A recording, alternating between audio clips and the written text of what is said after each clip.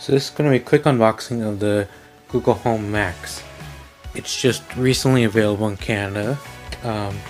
It's available in Canada for $4.99 Canadian and available in the US Google Store for $3.99 USD. Comes in this kind of charcoal color, chalk color, and a darker kind of charcoal color, which is kind of blackish, dark gray type of color. Has all the stuff of the Google Assistant that you can find in any Google Home device, but it also has it's made for kind of really rich audio, and audio experiences, and really for music lovers, the Google Home Max. So as you can see here, you see Google logo, Google Home Max right here, speaker itself, and then you can see that's how it will light up. Let's dig inside the box.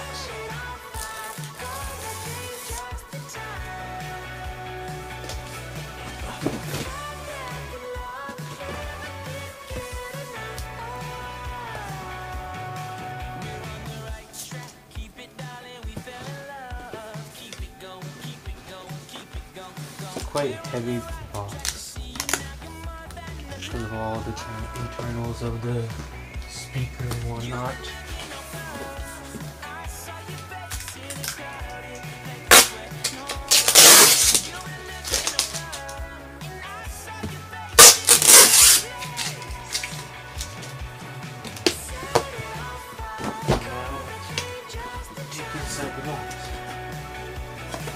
So there's the Google Home Max itself, with this kind of fabric design similar to the Home Mini. As you can see on top, there's some of the microphones. There's around 6 microphones. Here's there's a volume kind of slider, or it's touch sensitive surface underneath this kind of label, and then middle is play pause. On the back is where you find the mute mic switch, power port, reset button, USB Type-C port, auxiliary input, so you can connect your record players or other type of stuff. Very heavy in size. As you saw here, this is kind of like a almost like it's like a rubber kind of coaster type of thing. So then it's not rumbling the surface that it's on. Google Home Max can either be used horizontally or vertically, and if you do it the wrong way, the Google Home Max will tell you which way to put it on, or it will tell you that it's upside down. And here's the getting started guide, tips and whatnot. And here's the power cord. So yeah, that's it. That's been a quick unboxing of the Google Home Max. So to set up the Google Home Max, it's just like any other Google Home speaker. All you need to do is first plug it in, and then it should turn on automatically. As you can see here, here's the LED lights.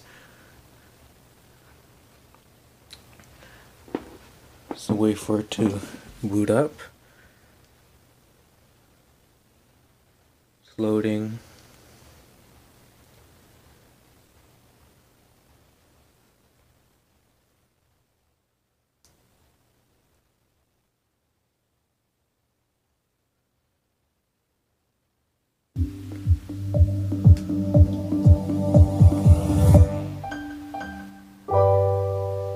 And now it's turned on.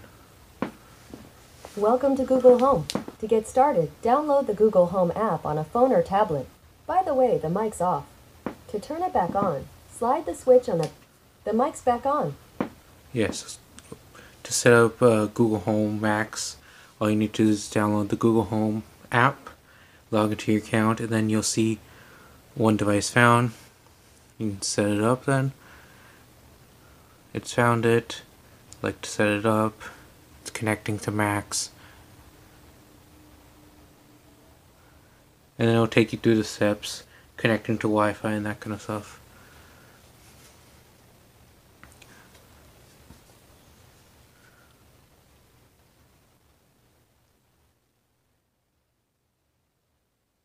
So now it's connected. Yep, I heard that sound.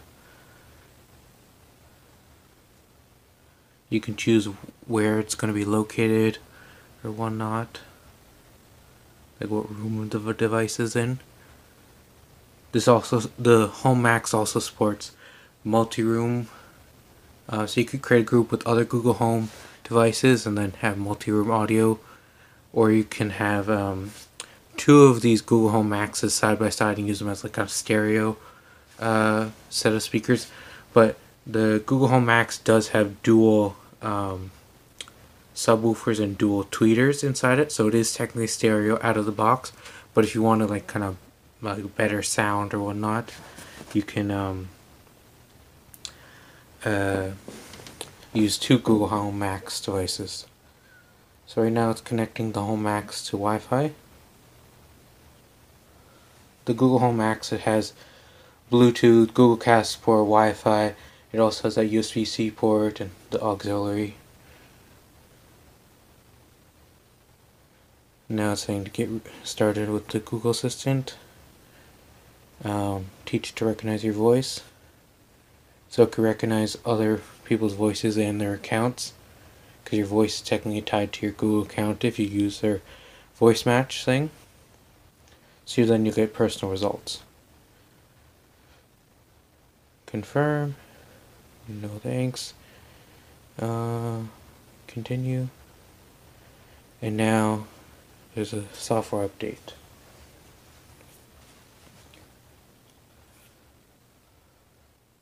So once it's done downloading the software, then you can